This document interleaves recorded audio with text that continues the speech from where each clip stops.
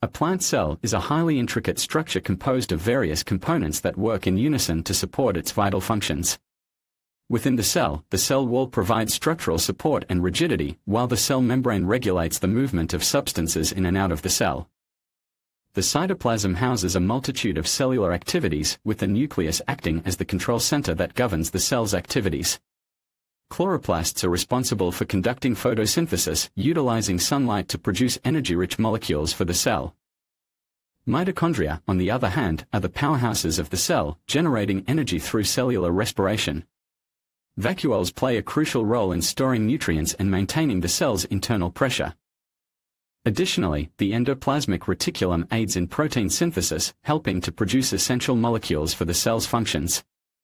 Each component of the plant cell plays a vital role in ensuring the overall health and functioning of the cell.